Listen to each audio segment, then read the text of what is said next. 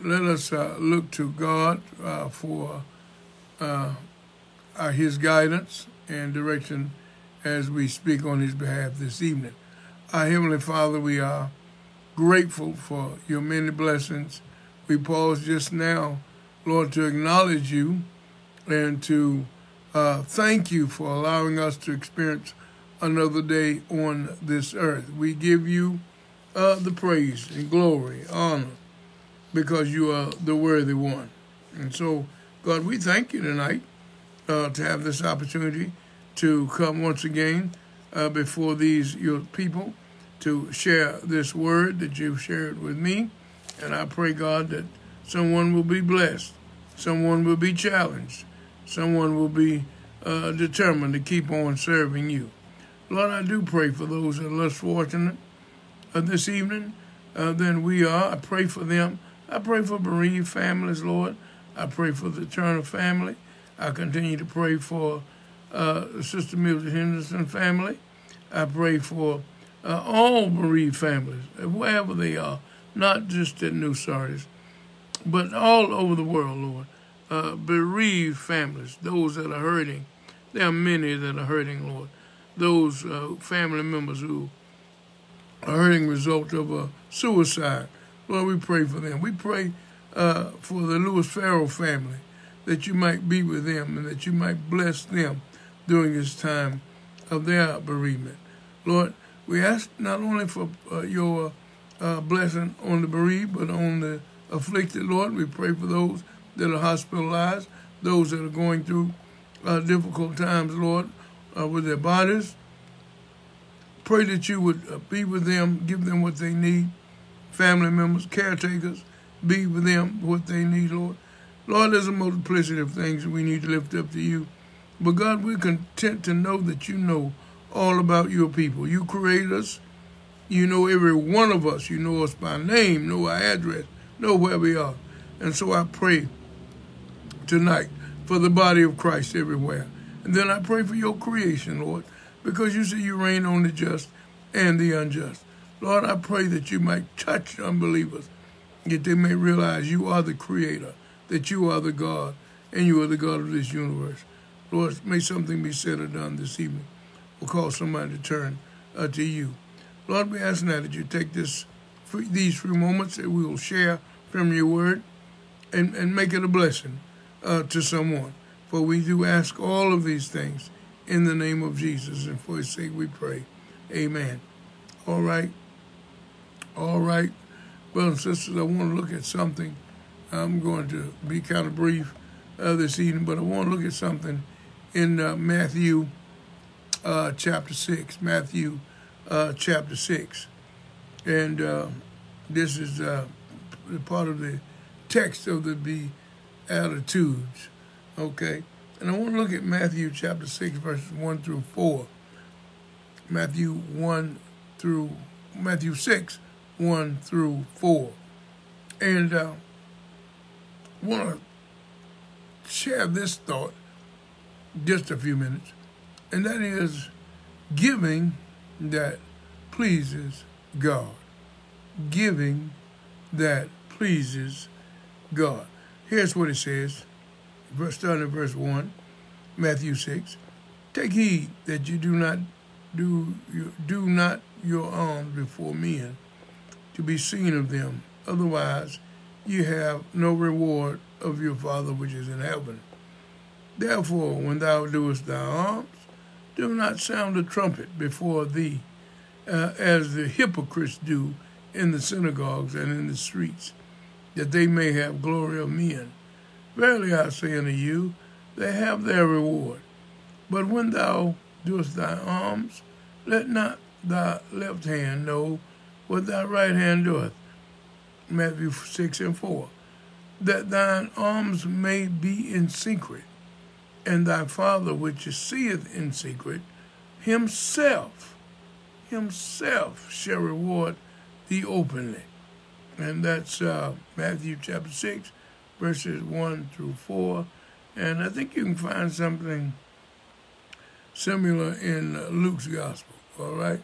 And then when he talks about giving, he goes on to talk about prayer in the same context in the same chapter. Now, given, I say, that pleases God. One of the main things that Christians should want to do, and that is to please God. Amen? We should want to please God and not please men. That's what Peter said over there in the Acts of the Apostles. He said it's better that we please God than please man. So our challenge is this evening, as I give to you the word, is that God wants us to please him in everything that we do. And tonight in particular, we're talking about giving, okay? We're talking about giving. We want God to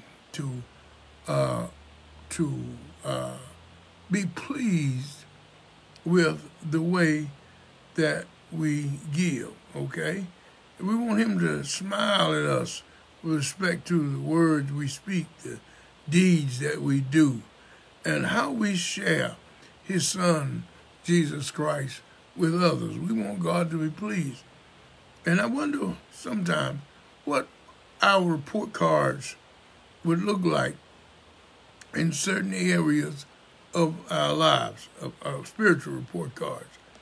I was reading something not too long ago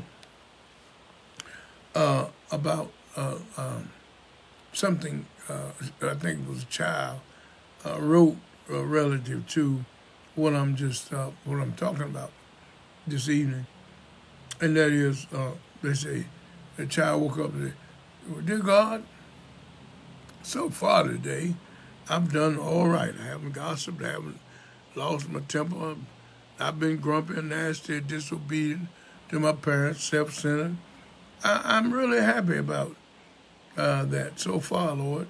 But in a few minutes, I'm going to get up out of bed, and then I'm going to need your help. Thank you, Lord." I just thought that was a kind of funny quote that this person seemed to have written. And they were focused on the fact that they hadn't done anything yet that they felt was wrong or displeasing in the sight of God, but that when they got out of bed, it was going to be a different story. But God does command us to live in such a way that he can bless our actions. He can bless our behavior. And when we live the way God wants us to live, when we please him in our living, then God will bless us, okay? He will bless us. If we can get a satisfactory grade from God and please God in all the areas of our lives, not just select few areas, but try to please him in every way that we live, okay? And so throughout the Lord's Sermon on the Mount, as you know, this is where this text comes from, Sermon on the Mount, he covers many different areas, many effects, okay? Many areas that affect our lives and how we live our lives on a day-to-day basis. Haven't just finished talking about love.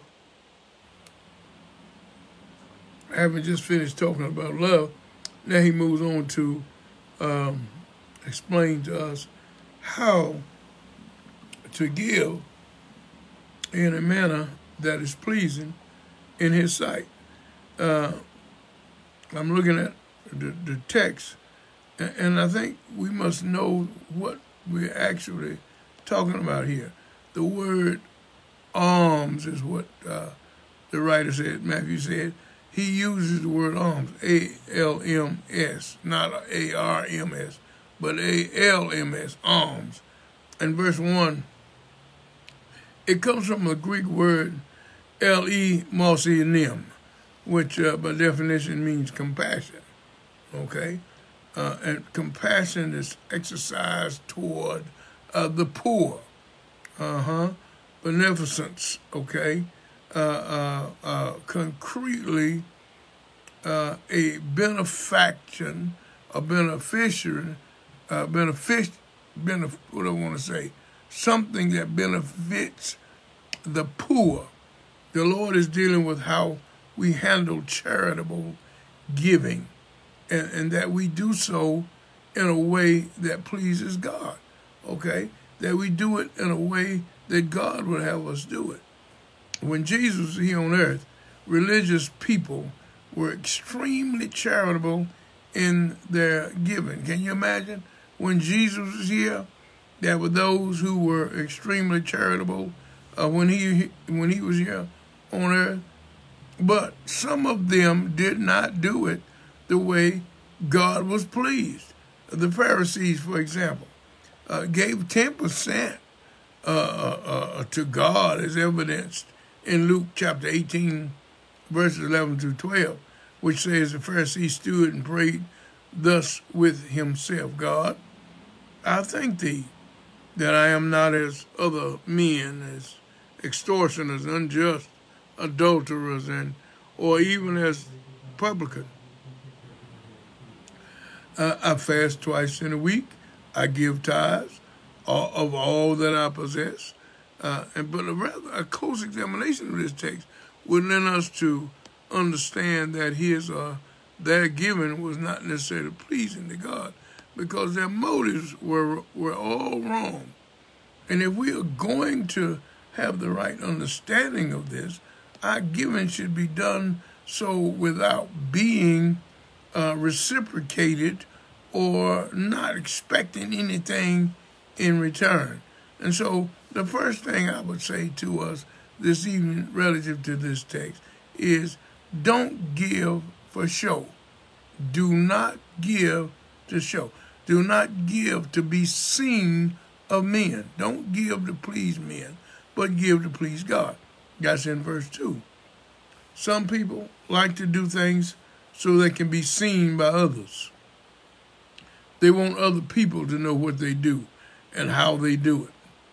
For them, the Bible says they receive instant gratification for what they do.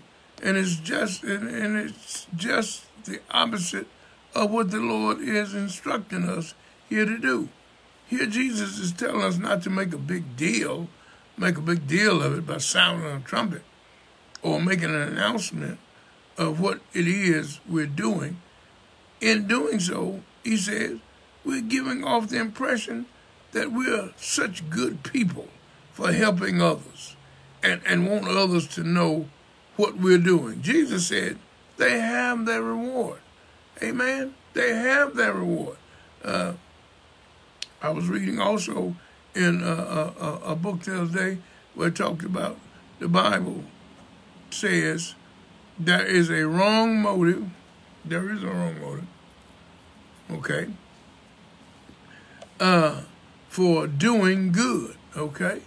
There is a wrong motive for doing good.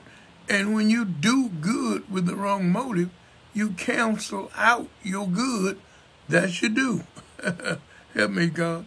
What Christ strikes at is the motive of the human heart for giving and doing good. 1 Corinthians chapter 3, verses 11 through 15 is where we find the Apostle Paul talks about the wrong motive for what we do. If we do what we do with the wrong motive, we're not going to be rewarded accordingly. Okay? It says now in 1 Corinthians 12, it said 1 Corinthians chapter 3, starting at verse 12, said, now if any man build upon this foundation, well, let me read the whole context. Whole context is for other foundation can no man lay than that is laid, which is Christ Jesus. Now, if any man build thereon upon this foundation, gold, silver, precious stone, wood, hay, stubble, every man's work shall be made manifest, for the day shall declare it, because it shall be revealed by fire. In other words, your motive is going to be revealed in everything you do. All right? It says it's going to be revealed by fire. To try every man's works of what sort that it is. If any man's work abide, he says, which he have built thereupon, he shall receive a reward. But if any man's works shall be burned, he shall suffer loss, but he himself shall be saved, yet so as by fire. Now what the Apostle Paul was saying here, if your motives are not right, it's going to be tried. And God knows the human heart. He knows why you do what you do. Now you can fool men, but you can't fool God. He knows why you do what you do. He knows your motives for why you serve the way you serve. And so the Apostle Paul said, it's going to be, what you do is going to be tried by fire. Okay? And if what you do shall sustain the trying of God in the last day, then he said you are going to receive a reward for what you do. But if you don't, if what you do does not stand up against the trying fire of God, he said you're going to suffer loss. Now he's talking about works here. He's not talking about salvation, because he goes on to say that your works you will suffer loss, but you yourself will be saved. So you will be saved. We're not talking about salvation. We're talking about the works that you do. Okay? And if your works are not done with the right motive, he says you're going to suffer loss. And so giving for recognition is the wrong motive for giving. Recognition is said to be sought by blowing one's own horn in two places: in the synagogue before religious people, and in the streets before the public. And he was talking concerning the Pharisees. Jesus said in Matthew 25:3, but all their works they do for to be seen of men. All their works is to be seen of men. So if you are serving God just so that somebody can say something about you, okay, he said you're already getting your reward. All right? And I think I need to be clear about something here. It's not always wrong to give when men or people see us, because sometimes that can't be helped. But it's wrong to give so that men or people can see us, all right? Just so that they can see us giving. Jesus also said in Matthew 23:12, whosoever shall exalt himself shall be abased, but he that shall humble himself shall be exalted. So don't give for show. That's what I'm saying.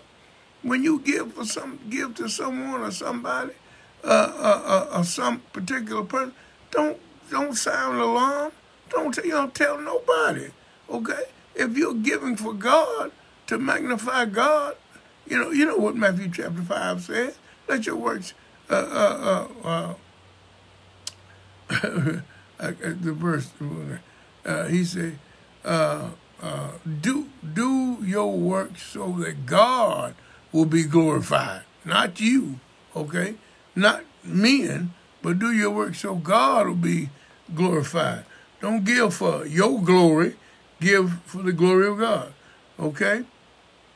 It says, but yeah, so if you're doing for God, you're going to get a reward. We don't even think about, giving for people. We just do it. Don't think about it. If it's something that needs to be done, you just do it. And know that God is seeing it, and that God knows about it, and that he's going to reward accordingly.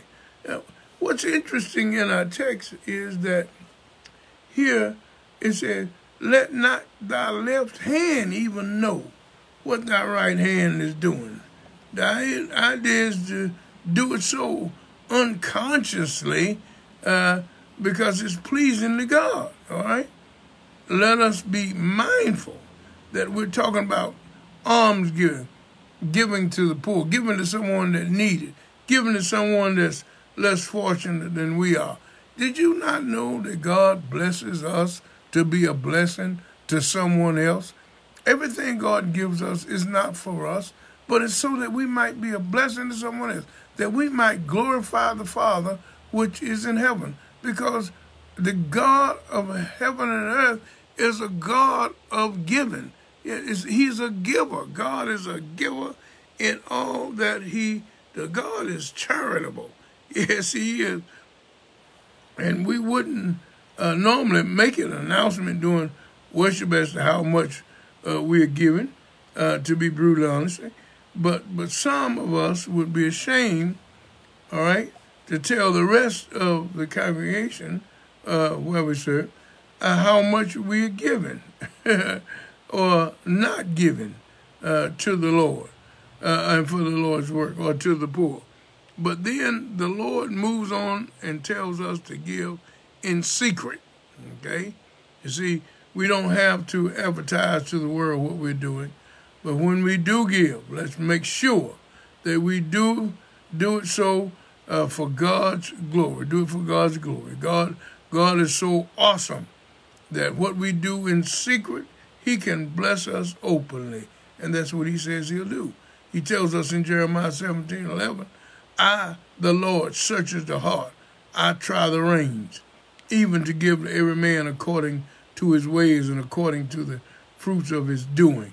You see, if we give our alms with the right motives, God will bless us according.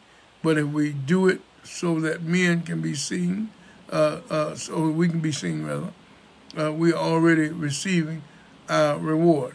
So we make the statement all the time. You can't be God-given, no matter how hard you try. But God has been given to us since the beginning of time. If there's anybody who knows about giving, it's God, huh? Yeah, here's what I'm getting at. Everything God made gives. He's a giver. Sun gives. The stars give. The moon gives. The trees and all the greenery, flowers, birds, all of them give. Ocean gives. All of nature gives.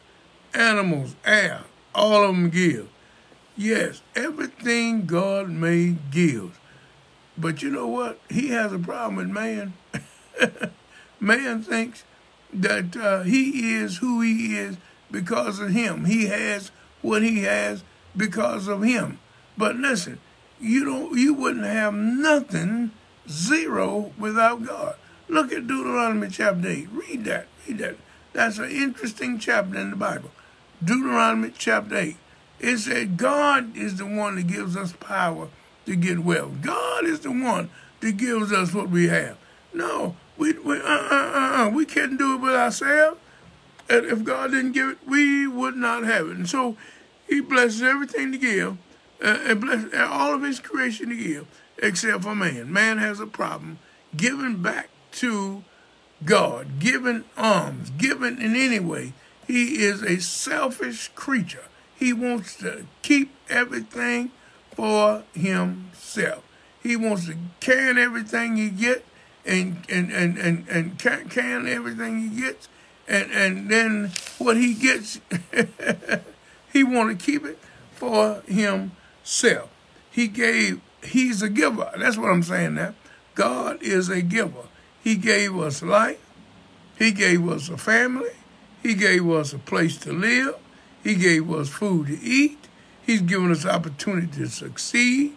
He gave us knowledge that we needed a Savior. He gave us a means to obtain salvation. He gave us his Son, who hung, bled, and died for our sins. He gave us eternal life through Jesus Christ, our Lord. He's given us eternal home. He's given us a place by which we can spend eternity with him. God has given us all of these things. And so we should be willing to give back something of what God has given to us. And listen, he has told us how we should give.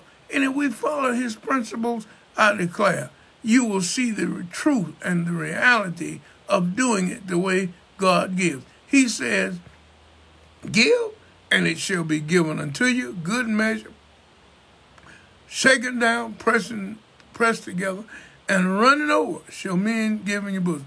For the same measure you meet with them, pardon me, it shall be measured unto you again. Listen, do it the way God says do it, and you will see the blessings of God unfold in your life. God is no shorter than his word. God will do what he says do. Don't be like the hypocrites. Don't do it. If you're going to give and let that be it. Don't tell nobody. Do it in secret and he'll reward you openly, okay? And I declare, sometimes when he gives you an abundance, and he does do that, sometimes he gives you, like he says in the word, he gives you so much, he opens the windows of heaven and pours you out blessings. There's not room enough to even receive it. You've got to share it. You got to tell it, okay? And others will know that what a great God it is that you serve, and how he really can, once he gets into your heart, change your heart and make that stingy heart a heart of liberality, and you're willing to share with others. God has given us life, brothers and sisters, and he gave us that eternal life through his son, Jesus Christ. Now, all you have to do is receive what he's given you, and you too can have everlasting life. And that's all that matters, brothers and sisters. When it's all said and done, I don't care how much you've accumulated in this world. I don't care how much you've accomplished in this world. I don't care, your names could be on neon signs. Your name could be elevated in this world so that people will know, that doesn't mean anything. The only thing that matters is what you did with Jesus, and what you do with Jesus that matters is, would you receive him, okay? Would you receive him? Receive him in such a way that he'll change your heart and make your heart like God, and you'll be willing to give just the way God has given unto us. Doors of the church are open. I'm in the church building tonight, so I can say that. Doors of the church building are open. And whosoever will, the Bible said, let him come. If you desire to receive Jesus Christ as your Savior, you can come tonight. If you would desire to want to be part of New Sardis Fellowship, you can come, okay? And all you have to do is call a number that should be on the screen right after I finish. Be someone there that will tell you what you need to do in order to go forward, all right? Need Christ, need a church home, all right? Just respond to that document. And I declare we'll be glad to receive you.